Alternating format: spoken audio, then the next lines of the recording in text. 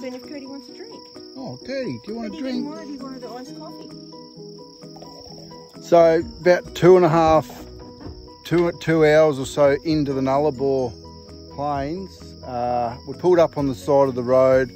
We've had this awning out. I've put a clothesline on it that wraps up on the inside of it. It's a permanent fixture now, it stays there. Yeah, there's nothing here but dust. There's no amenities, nothing. But the people over there come over to talk to us. They're from Perth, they're heading to Melbourne. And they were terrific to talk to. It was Rob and, do you remember her name? I think it was Linda. Rob and Linda. We know her middle name's Margaret because she told us, but we won't forget that one. But yeah, just in regards to Firewood, we've got another hour and a half to go to the Australian Bite where we're planning on putting our heads down tonight. So just wanted to, sorry, there's a truck going past. Probably sounds more noisier to me than what it does to you, but in relation to chainsaws and firewood, you can see them on the net, the cheaper ones on eBay, which I brought, this one here. You know, this is a $70 package, comes with chargers, with your charger, 2 batteries, yada, yada, yada. And it'll cut that much wood. You can see it there.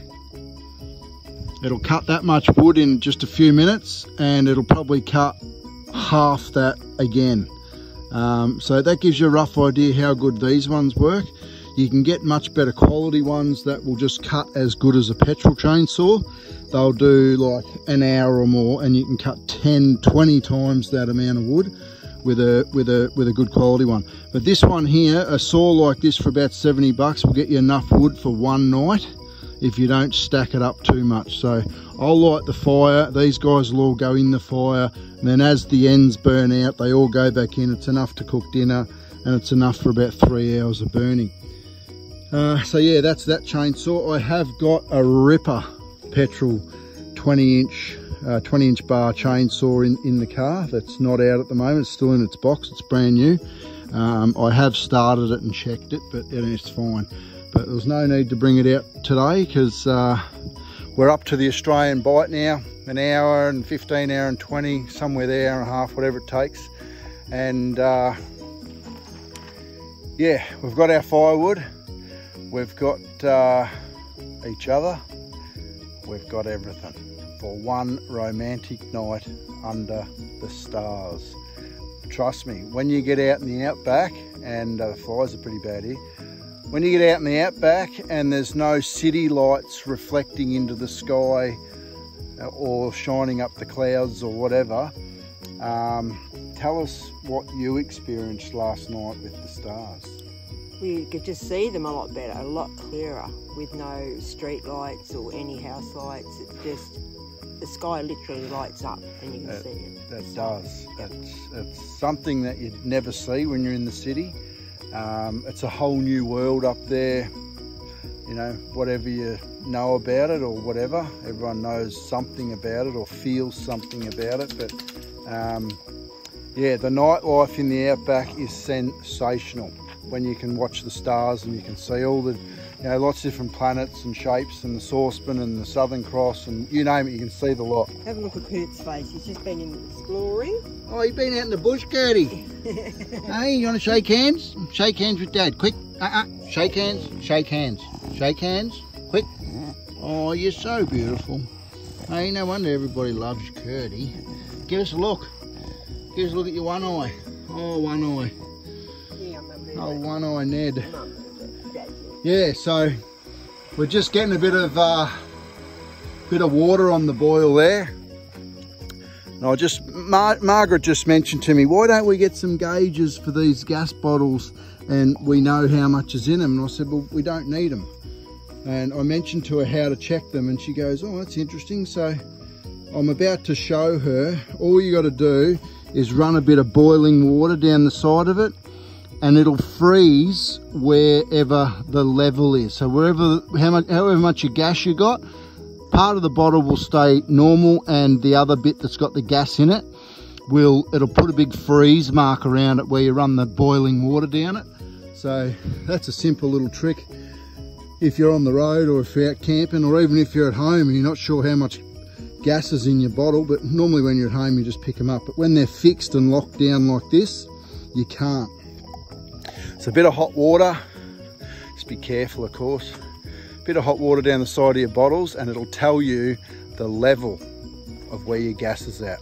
So as your gas gets lower and lower and lower, sometimes you can still have about 10% liquid in there and there's no pressure in there, so it won't force the gas out. So when you go and top them up, just be mindful that the last 10 to 15% of your gas bottle, it's not coming out, it's staying there. So it's, if you've got a bit under half, you might get a barbecue out of it, a barbecue or so out of it, but yeah, get them filled up before they get too low, because the pressure that's in there is gone by the time they get to 10 to 15%. So here we go. Did you get the water? Righto, tip it down the side. Might have just enough time for this. Yeah, just tip it down the side of that. Keep going, keep going, keep going. Whoop. And see what happens.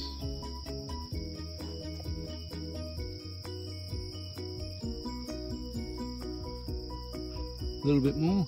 Did that boil, that water? It did boil. Right, a little bit more. You want to do it on this other side? No, just do it there. Got enough water. Yeah, tip it out, tip it out, tip it out. Okie dokie. Let's just wait a minute.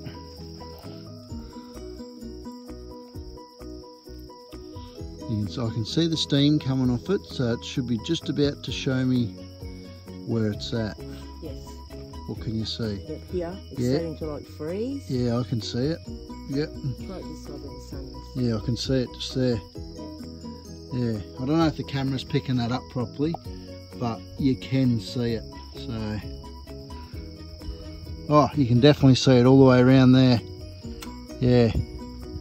So there you go. So there's a perfect example. That bottle's got bugger all left in it. It might run the fridge for one more night, and that'll be it. So when that runs out, there's a little valve behind here. You just face it towards that one, turn that bottle on, and I've got a spare one that I run in the front glove box, or the front boot area, whatever you want to call it.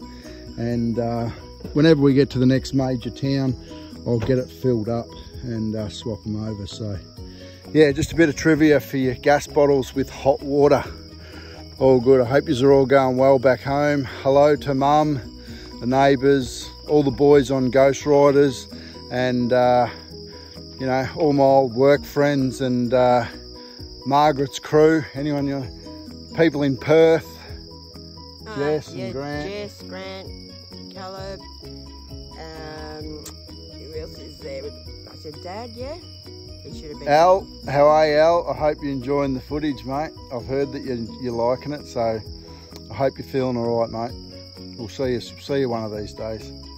Anyone else? Sharon and Britt. Just all my friends back home and Paul's friends. Yeah. Yeah. All good. All good. Life on the road's going well. Time to hit the road again. Yeah, back into the Australian bite. We're staying tonight. Shark bite. What's it called? The Australian bite. There's free camping there, so we're going to check that out. See you later.